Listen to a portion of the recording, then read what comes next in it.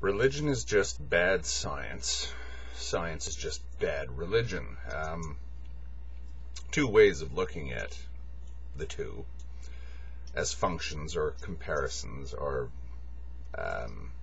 evaluations of each one in relation with the other. Science deals with the outer world, the world of falsifiability, whereas religion, in my definition, or some people's definition of it, deals with the inner world of experience, which is not falsifiable. You can't say that such and such a person did not have an experience. You can say that their experience did not match your experience of the same event. In other words, 100 people look up in the sky.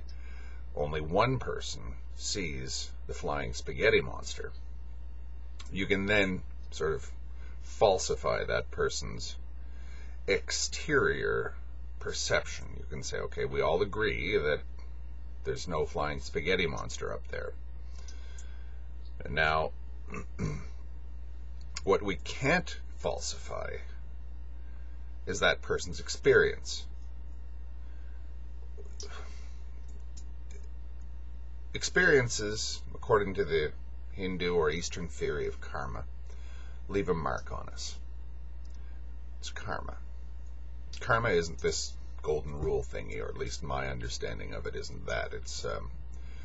It's more to do with the marks that experience of anything leaves on you.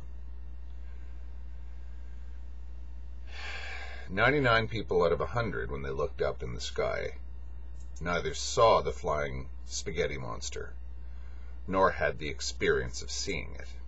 Those two are not necessarily the same thing. One person did have the experience of seeing it. Now, we can say that they didn't see that because it wasn't up there for us to falsify. But the mark of having had that experience is there. And science can't do a thing about that. It's not falsifiable because you have to experience someone else's experience. So you sort of say, all right, because 99 people out of 100 didn't see it, and there's no scientific explanation or, I guess, backing for having seen that, we can say that it didn't happen. What science cannot say is that that person did not have that experience. We can simply say that that experience is based on an illusion. That's fine. But the experience itself is not an illusion. The experience took place. Now, this calls into question, of course, reality versus illusion. Which is which? There's the rub, right? So the external scientific explanation is there was an illusion because something cannot be verified or falsified. And yet, you can't falsify somebody else's experience. They had that experience. That's the inner life. That's the inner effect. Now that brings me to sort of, in a sense, to the larger issue or the wider issue of blasphemy, I suppose, falsifiability. If you sort of say, okay, what are the consequences to us saying that religion is crap? Okay, there are no consequences. Nothing happens when I stand out there and I decide that I'm going to insult Krishna or Allah or say that it's all garbage or whatever. See, no lightning strikes, nothing happens. I will say that, say, I don't know, God, Yahweh, is the all-powerful being that will smite all of his enemies, and anyone who blasphemes against him will pay for it. All right. I can go out there and blaspheme right now, and I'm pretty sure that I'm not going to get struck by lightning. I'm pretty darn sure that I'm going to get away with it, and unless there's human intervention, the upshot of my blasphemies overtly are going to be nothing. So much for scientific examination of religious claims. Now, let's take a scientific claim. If I pick up a stick of dynamite, which has, which is made of something that has certain scientific properties, strike a match and set the match to the fuse. Now, I can say that that's crap, that all these scientific laws that say that this thing is going to detonate and have a very disruptive effect on the physical structure of anything within a certain radius of it. I can say that that's garbage. I can blaspheme against that science. But if I stand there with it in my hand or between my teeth, blaspheme all you want and, say, all right, Mr. Dynamite, hit me with your best shot, the same way as, say, I would blaspheme against God. The dynamite is going to have something to say about that, in a way that Yahweh doesn't have anything to say about me standing in front of the church, calling down all kinds of vile curses upon God. I can blaspheme against science all I want, but at the end of the day, I stand in front of a speeding bus. I can say that the laws of inertia are crap, but watch what happens. Whereas I blaspheme against science, against religion, nothing happens. But does nothing happen when you blaspheme against experience? There's an interesting article that I've linked to below here. It's about what's being diagnosed. Now, take this as you will. It's not.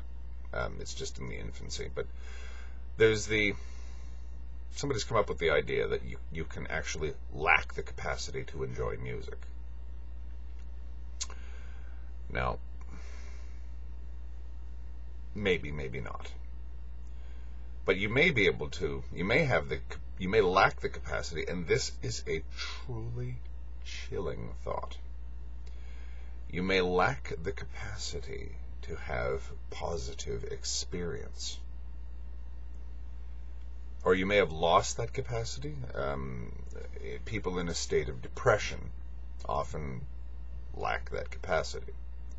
You lack the capacity to have positive experience, to feel joy, to feel like food tastes good. You don't enjoy sex the way you used to.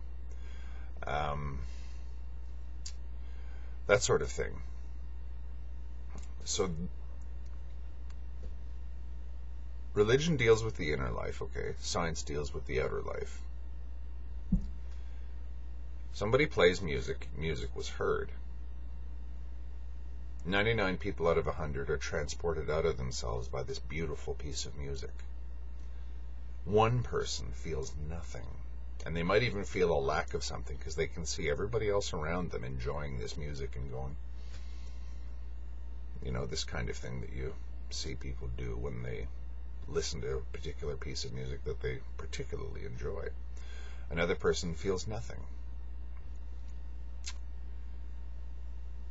This person may have actually just falsified, made experience falsifiable, but only to themselves. This person is not really comparing experience, but they're saying that what this experience does to these people doesn't do it for me, or apparently it doesn't. Because I listen to a piece of music and I get nothing out of it.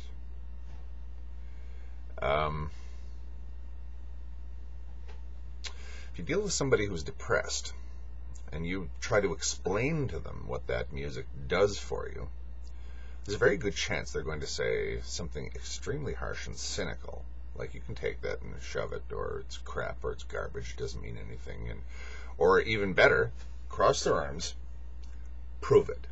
Prove that that music means something to you. You can't. It doesn't work like that. Now, I blaspheme against the laws of science, and I put a stick of dynamite in my mouth and put a match to it. Boom. Okay, what's the effect? Well, my body's blown to pieces. I blaspheme against the inner life. I blaspheme against the experience of all the good things in life. I say that there are no good things in life. There's just the absence of bad things.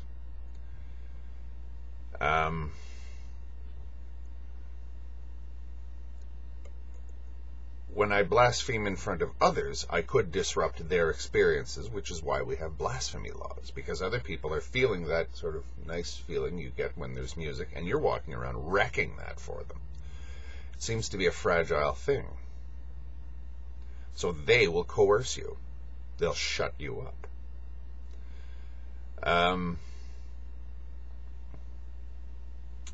What is the cause, what is the effect of that on them? Well, you've messed up their positive experience. So they can stop you. Or they'll just move to a place where you're not there to be dealt with. Just, put on a headset and listen to the music, and you can blaspheme all you want. And I'm just going to sit there in my blissful little world with my music and rock back and forth and listen to it. You can say all you want that it's all crap, but I can't hear you.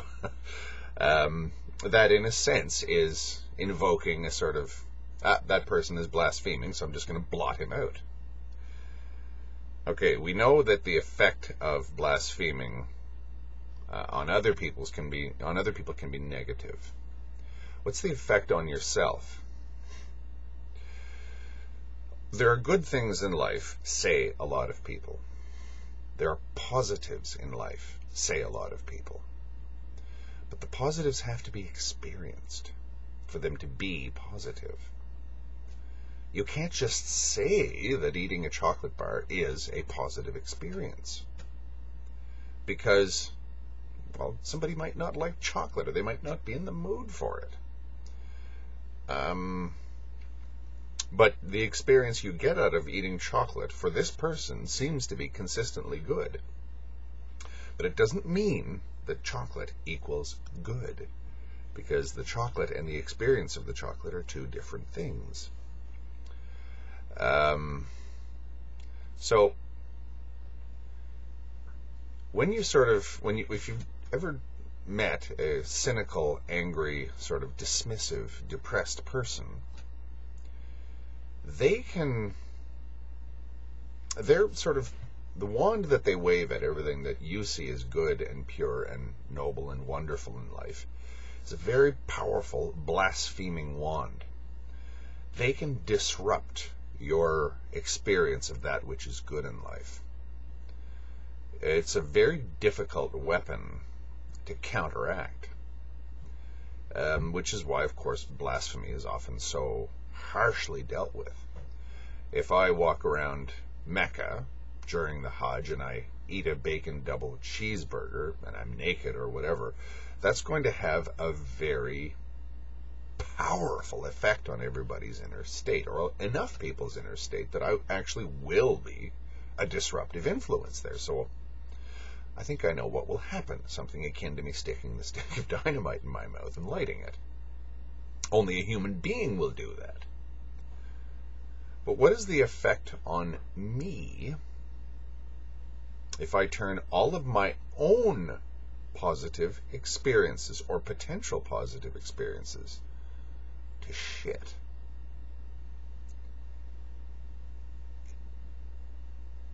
Making positive experiences into negative experiences seems to be an easy thing to do. A house of cards that's easily knocked down. But just because it's easily knocked down doesn't mean that it doesn't exist, that the experience isn't there.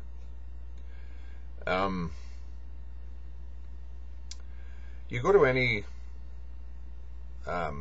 cheap sort of department store, and you go to the section where they're selling posters or pictures or stuff like that.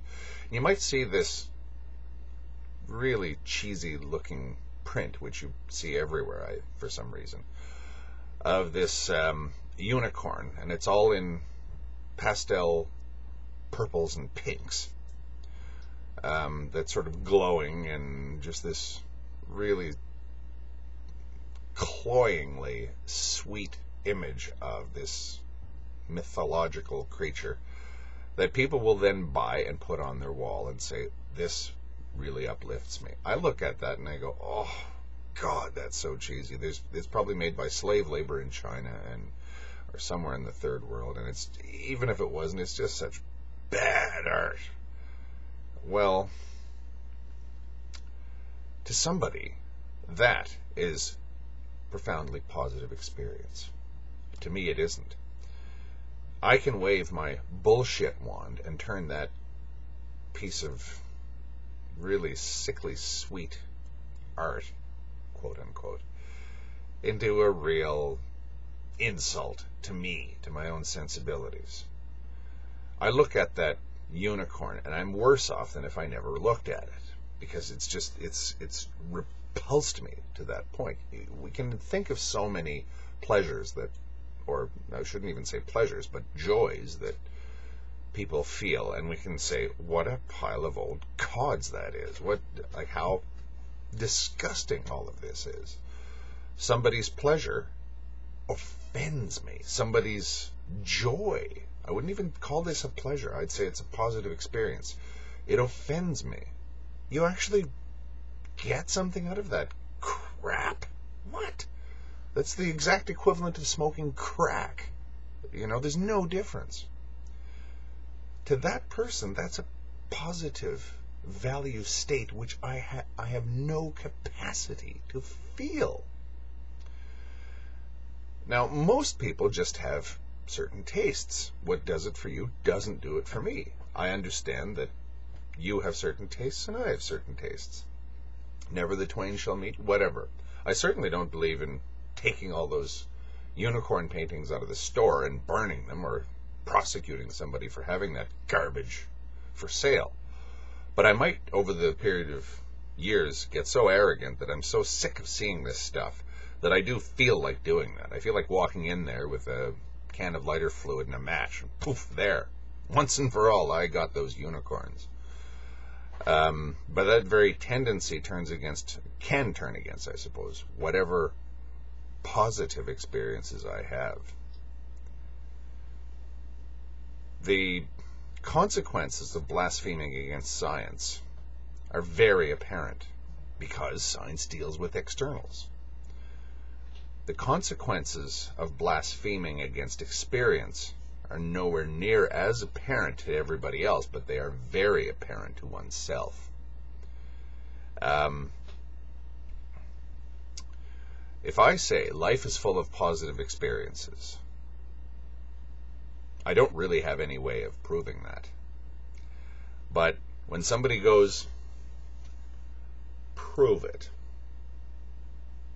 and I fail to do so, who has actually been blasphemed against, or who has actually been injured here? Blocking one's own capacity for joy, for the numinous, for feeling good and feeling happy and feeling at peace and serene, has only one victim. That's me. But I'm a victim of that just as surely as the guy with the stick of dynamite in his mouth. It could be argued that without the capacity to feel life's positive experiences, life is indeed not worth living.